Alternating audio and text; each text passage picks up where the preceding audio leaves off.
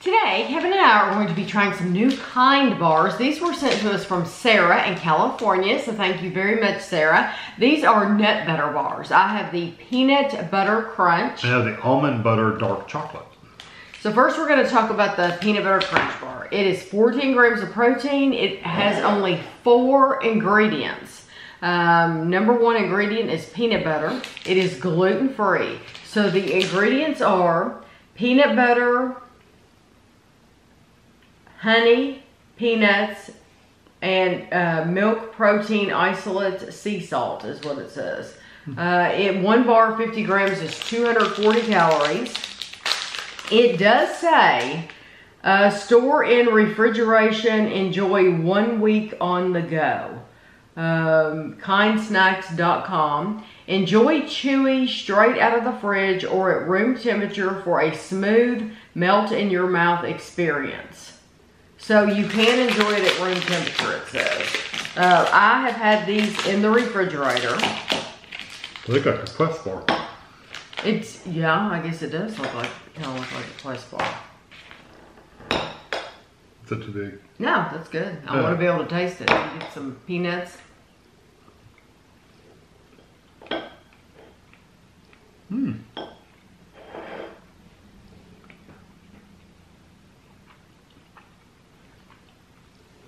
That tastes like, and it feels like, just a really thick, crunchy peanut butter. It does.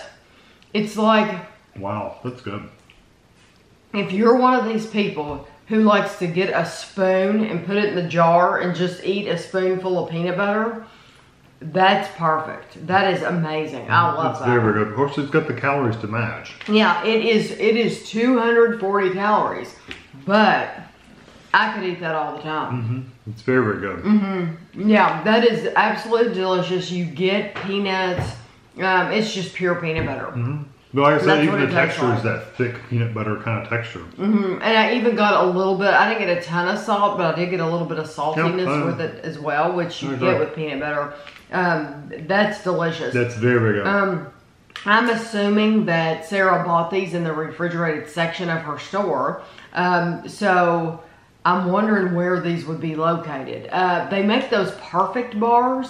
I bet you they're located near the perfect bars, but I haven't seen them here yet. I'll have to look for these.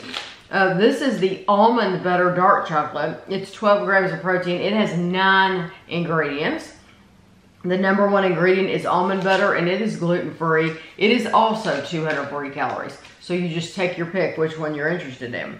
It is almond butter with semi-sweet chocolate and almonds, and there's cocoa butter, there's sea salt, there's other things. I'm just giving you the highlights. Well, it looks like a Quest bar, does not taste or feel like a Quest bar. Oh, no, not at all. Nothing like them. Yeah, this is not... This is not your typical protein bar. So this one has hunks of chocolate, the semi-sweet chocolate chips. These are chocolate chunks. Or chocolate chunks, yeah. Are you going to be able to, yeah.